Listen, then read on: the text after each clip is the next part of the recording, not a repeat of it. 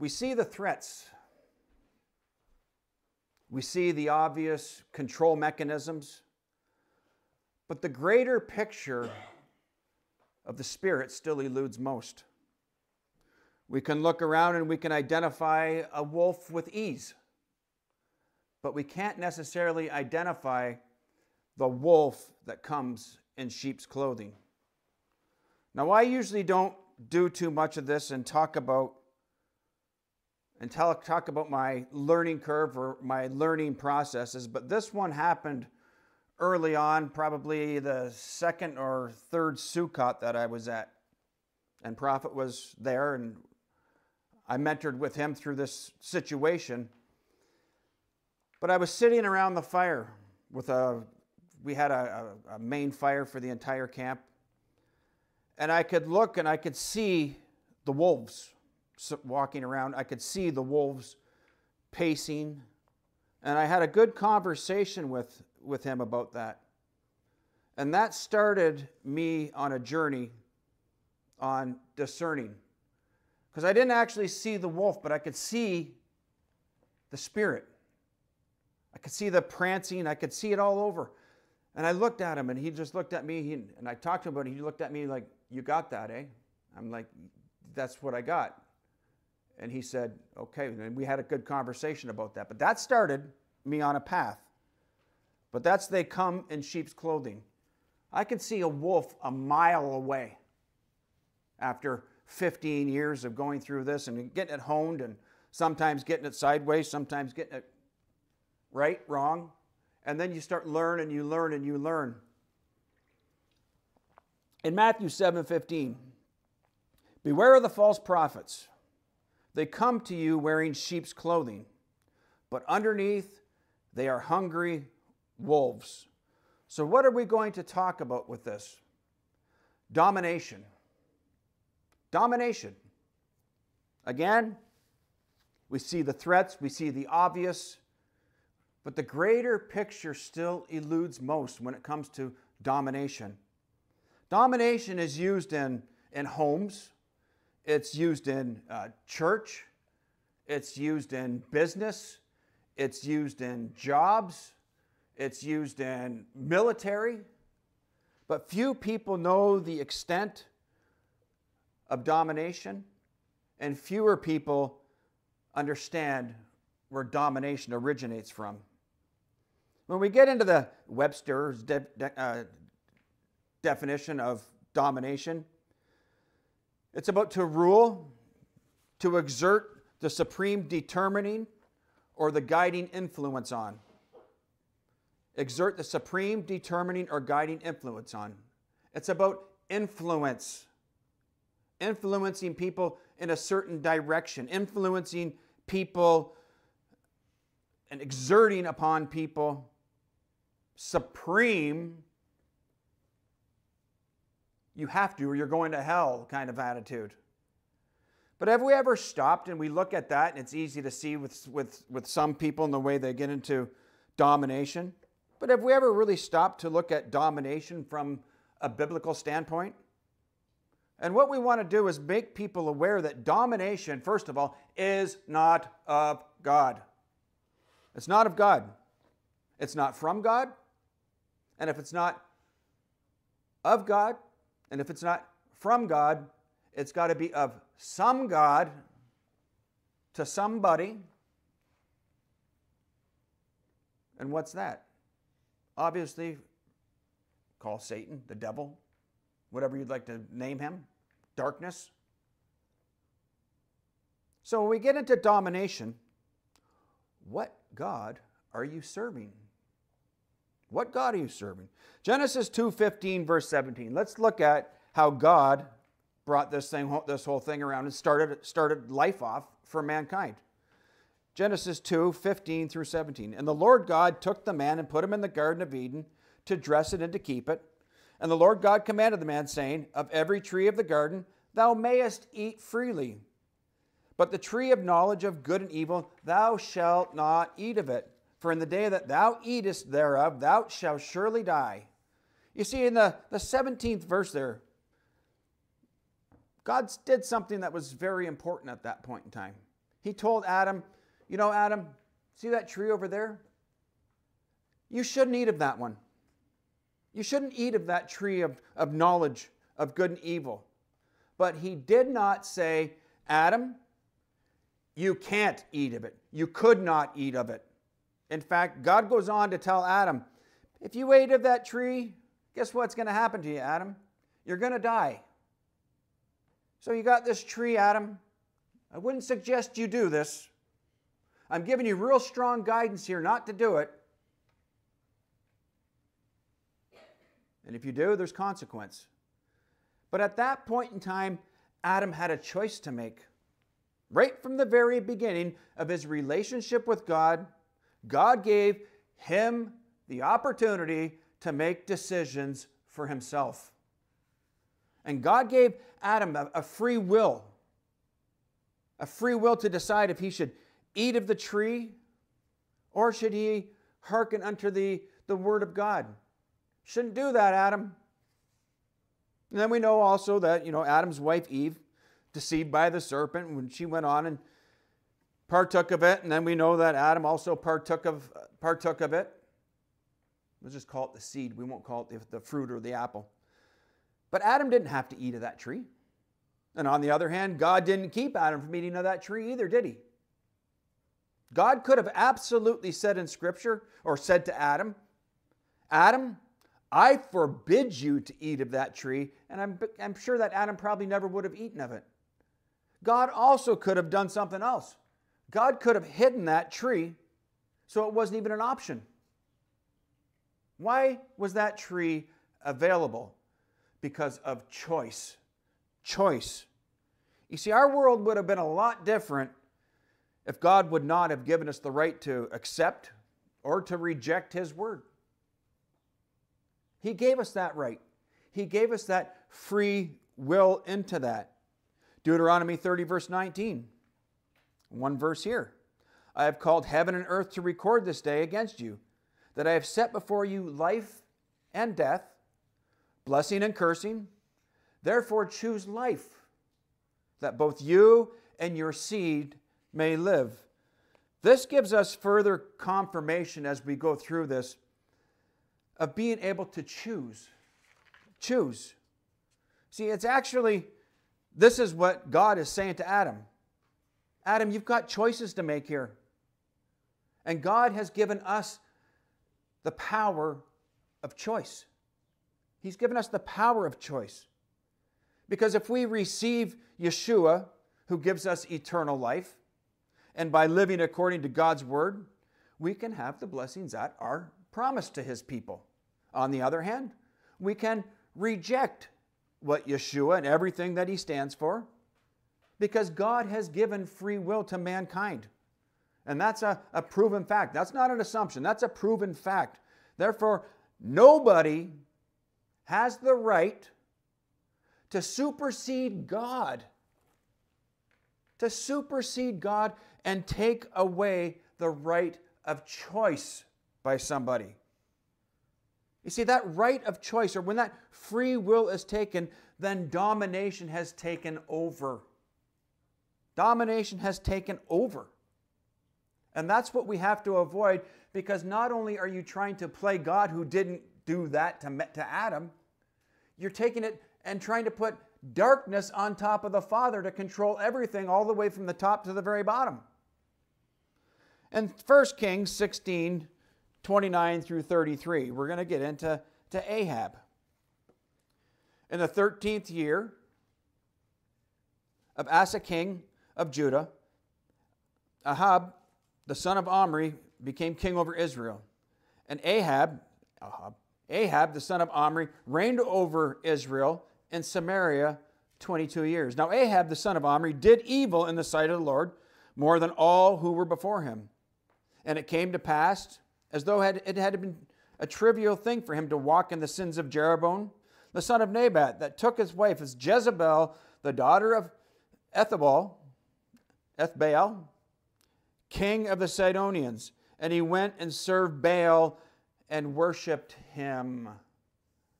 Then he set up an altar for Baal in the temple of Baal, which he had built in Samaria. And Ahab made a wooden image, a grove, and Asherah from a few different translations. And Ahab did more to provoke the Lord God of Israel to anger more than all the kings of Israel who were before him. All of them combined. You see, in the 30th verse here, it's evident that Ahab had made a choice to walk in the sins of Jeroboam. He made that choice instead of doing what? Instead of doing according to God's word. And Ahab also made another choice when he married Jezebel.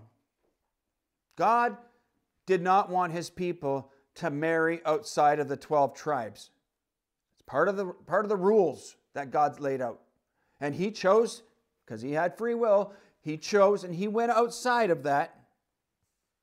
And he brought in a whole mess of problems. We can see other guys who have done that in Scripture. Solomon, for one. But he knew that Israel would conform. God knew that Israel would conform to the standards of the world. He knew that they wouldn't conform to him if they had all these choices. Go right back to the garden. I wouldn't do that if I were you, because you're going to be in violation of my word. And mankind has always gone into that violation of God's word. And that's what exactly happened in this case through what? His choices.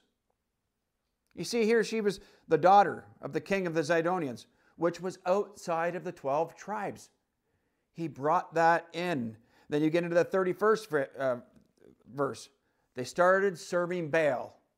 They started worshiping Baal. And you can see how that started to come over and take over. In 1 Kings 18:13. Then we'll go to 18:19. Was it not reported to my Lord what I did when Jezebel killed the prophets of the Lord? How I hid 100 men of the Lord's prophets, 50 to a cave, and fed them with the bread and water? Do you think he had some responsibility and when he stands before God? Yeah, he's going to have to do some answering. He brought this in, and now she's out here doing all this stuff. Because Jezebel, she had what? She had taken responsibility. She had taken responsibility about killing the prophets of God because she didn't want anybody coming against her God, Baal. And that's what they were doing. That's what prophets would do. They would come against her God. 18:19. Now therefore, send and gather all Israel to me on Mount Carmel, the 450 prophets of Baal and the 400 prophets of Asherah who eat at Jezebel's table. Who eat at Jezebel's table. And I know there's a deeper read into that. There's a whole sermon built right into that right there. But Jezebel, here she is. She's feeding. She's taking care of 850 false prophets. So in other words, as long as these prophets did exactly as they were told by her, as long as they were serving these false gods, they were fed. They were kept alive. They probably had a pretty decent life. Probably ate really good food. But they were being fed and taken care of by who? By Jezebel. And they did according to what she said. They did everything that she wanted done. She had full domination and full control over them. And in doing that, they lost their free will. They lost their free will. They gave it up. And then you get into the right of choice. Their right of choice was altered by Jezebel. Again, we're talking about domination. And that word domination can absolutely be applied right here in this situation in which we're talking about. All choice was taken away. When we look at, again, dominate, to rule, supreme determining or guiding influence on. To dominate is to rule, and that's exactly what Jezebel was doing. She was ruling, she was dominating these people. 1 Kings 21, and see, we look in this whole chapter, and I suggest you go through and read that whole story. It's a pretty phenomenal story. It's one of my favorite stories in the whole Bible, actually. But you see that Ahab decided that he wanted Jezebel's domination over Ahab. And it's best known, and we look through the situation between these two. Another scenario with this woman, how she's got this vineyard that her husband wants, that Ahab wants. And Ahab goes and talks to Naboth. And Ahab offered him a sum of money or a trade or whatever you'd like to call it. He offered him a better vineyard. But he didn't want to deal with it. He liked where he was. He liked what he had. He liked the asset. And then you jump down in 1 Kings 21:5 and you can see Jezebel wanted to know why Ahab was so sad. And then what happened? She makes a choice here. She makes a major decision. She decided that she would see to it that Ahab got his little heart's desire, and she was going to do it regardless, one way or another, it was going to happen. And she plotted against Naboth. And in the 13th verse, it talks about there that he was stoned to death and he died. All because what? He had a choice to make and he chose not to sell it. Ahab's sad and she come out flying. I'm going to do it. Regardless. 1 Kings 21:25, but there was no one like Ahab who sold himself to do wickedness in the sight of the Lord, because Jezebel, his wife, stirred him up. Jezebel. His wife Jezebel stirred him up. Jezebel inspired Ahab to do wicked things, to do wickedness, because she absolutely dominated him.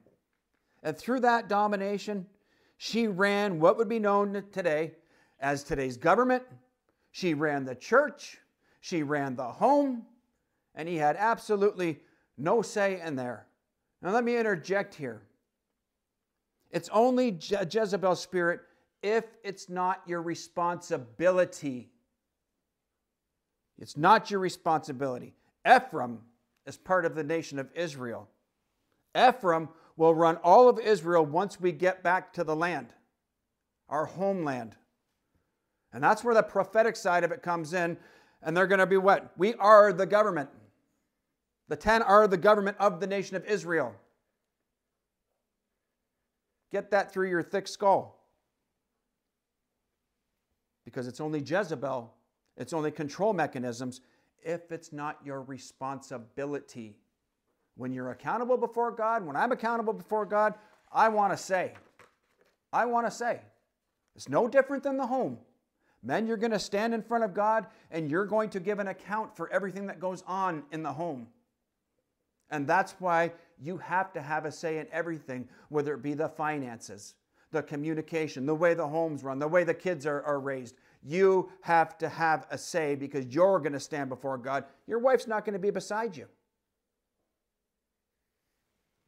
But this illustration shows us to be well aware of domination and its effect.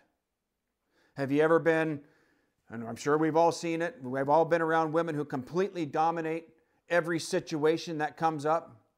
No matter how complex or how simple, you see them absolutely running their husbands and do this, do that. They control the entire world around them. They control every bubble of it. They try to control anything and everything that affects their bubble. Anything and everything when they're not responsible. Again, men will be accountable. Ladies, you're going to be accountable for your own stuff. But it's the way that the Father set it up. And I'm not calling anybody Jezebel here, and I'm not calling anybody Ahab here. We're talking about domination because it's becoming more and more prevalent out here. It's becoming a bigger issue. It's snowballing. You can see sects of LGBTQ. They're so tolerant, and they want tolerance, except when you disagree with them. And then what happens? They are the most intolerant people that are out there. One thing we were warned of with counseling, and I didn't get into other types of counseling. When people come to you, the one thing that they're always going to want, they're going to want you to agree with them. They're looking for somebody to agree with them. And that's one thing that you've always got to watch out for. And when you don't agree with them, that's when all hellfire and brimstone comes out of them. Why?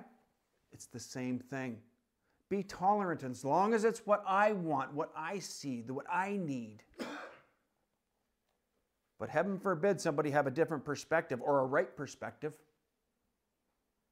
And then watch all hell go sideways.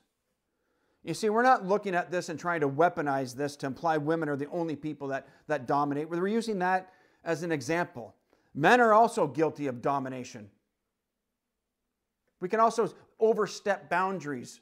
That's why we talked, you take it into counseling. You don't cross that threshold and get into somebody's bedroom if it's marriage counseling and things. There's certain levels that you just leave alone because you don't dominate them. You present people with options and choice. It's just the way that God set it up. God brought woman on the scene. He put her in subjection to her husband, back to Adam and Eve again. And sometimes what? Sometimes women can get caught up into the things of domination. And I'm not talking about women walking 2 steps behind a man and like caveman mentality and drag her around. No, my wife walks with me. The two shall become one. I'm the one that has to make the final decisions, though. I'm the one that has to stand in front of God and give an account for those decisions. So am I going to have a say in it? You're darn right I am. You're darn right. But like I said, my wife and I have certain arrangements that we have. And that would be, I'll use this again. The bills are all set up in the house. And she has full control to pay those bills when they need to be paid. It's just a systematic, and she just goes through it. It's assigned. And she takes great pride in that, and she does her job, and maybe she doesn't like it so much with that. But she gets to do that. She does that for us. I'm busy enough doing other things. We set it up years and years and years ago. That's just the way that we do it. It works. You can have your own arrangement. You can have your own way that things are set up. But we have to get past this tyrancy, guys. Sometimes we get, pounding on them. You see, because how does this affect? How does this influence? Let me tell you, men. A man will be successful in whatever you want. It could be out here doing anything. You can be successful in everything out there except for the things that really count in the eyes of the Father. You will never be successful, one, in the home, and you will never be successful in the church. You will never be in success if you're carrying that and you're being dominated. Because there's been a pattern. It's been a pattern for such a long time, hundreds of years. Not looking modern, it goes back. And that's the way it rolls through every situation. There's always going to be that problem until it's taken care of. You see, you're looking through women who are working in domination, and there's some real tyrants out there. I worked with some real tyrants at one point in time.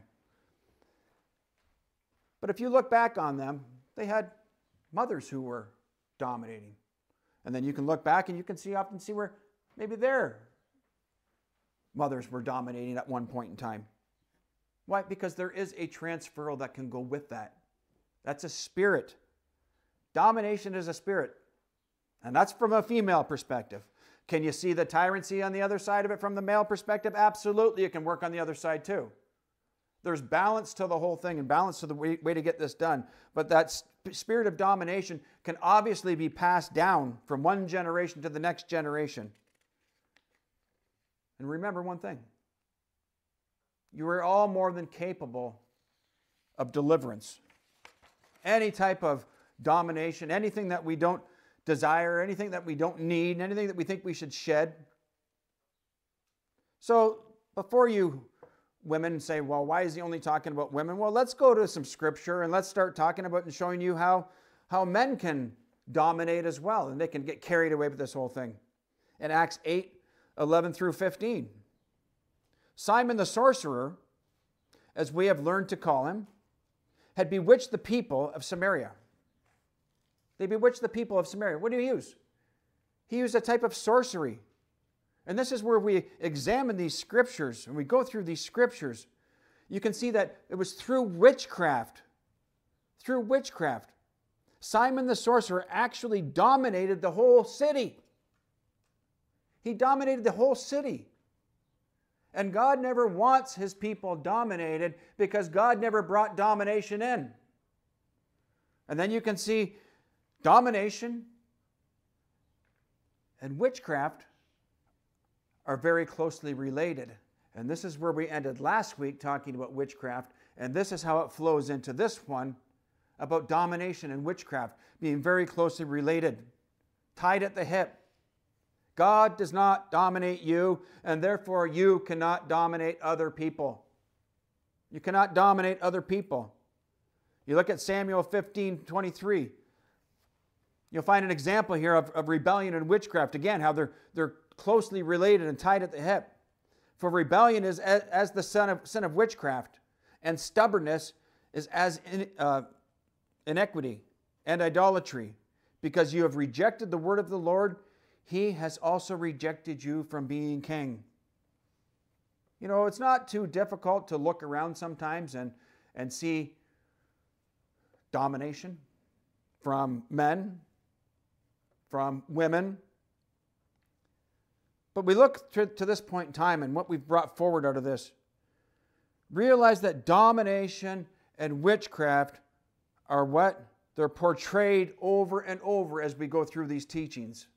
Starting last week, we're not done with it. We're going to go through this for the next 3 or 4 weeks. Probably 3 weeks. And sometimes this stuff gets a little bit uncomfortable. Sometimes a lot of things get exposed because we're talking about domination in the church. We're talking about how pastors can get into things of domination. When they overstep the things that they are not responsible for. That's where that kicks in. That's where that transition happens. That's where that point of that access rotates. And when you start opening that up and start exposing it, you're going to get some hate mails. 1 Timothy 4 verse 1. As we wrap up here. Now the Spirit expressly states that in the latter times some will depart from the faith, giving heed to deceiving spirits and doctrines of demons. That's why this stuff is so prevalent for today, because it talks about in the latter times some will depart from the faith, giving heed to deceiving spirits and doctrines of demons, speaking lies and hypocrisy, having their own conscience seared with a hot iron. You see, do you ever wonder how in these last days, the last days that we're living with, those who had known God or know God's ways, how they could ever give in to seducing spirits, how they could ever give in to doctrines of devils? Do you ever look at that? Do you ever examine how things could get so far off track? You know how they get off track? Because we see the threats. We see the obvious control mechanisms. But the greater picture still eludes most. We can identify the wolf with ease, but not the wolf that comes in sheep's clothing. And that's where we miss it. That's where it gets missed. And I hope that as you learn about this and get educated about this, that you will be able to see the slyness of darkness. And I've been hammering, I haven't brought it up so much lately, but I went on a rant there for about a year about being astute. And I'm back on it. My wife is getting probably a little bit upset with me because I keep telling her one thing. This is a very astute life that we live. One wrong word, one wrong but, one wrong if, one wrong word in there, and it's misinterpreted. This is a very astute life we live. If this was the mafia, one wrong word, you would be dead. That's the way it's got to be approached. We have to be astute with this right through, because there are things out there that are disguising themselves. There is witchcraft out there that is disguising itself. They come in sheep's clothing. To be continued next week. Let's close in prayer.